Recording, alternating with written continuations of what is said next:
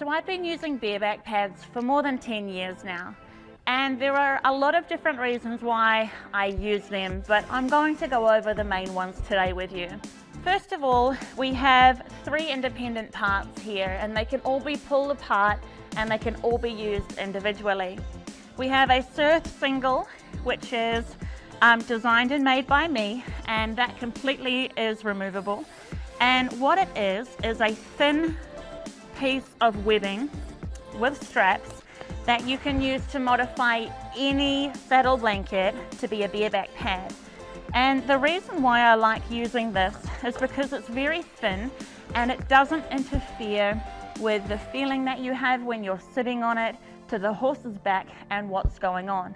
There's really no bulk there, so you can sit on it and it doesn't get in the way and it doesn't hurt.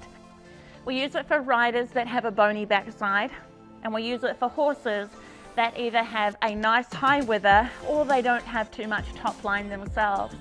And what it does, it gives a layer of protection along the horse's back and for the rider's backside, and it's a real win-win for both. I also use it when riders are learning to go from a saddle, and it's a good intermediate step before completely going bareback. That's because it actually has quite a lot of grip on it, and it's going to help you learn what you need to do technique-wise without the full feeling of slipping and sliding on your horse. The other reason I use a bareback pad for is when I'm breaking and re-breaking horses in. I get them completely used to me being on them bareback, and then I get them used to having a girthing system with pressure coming down over their back. And it's a really good intermediate stage before I go putting on the saddle.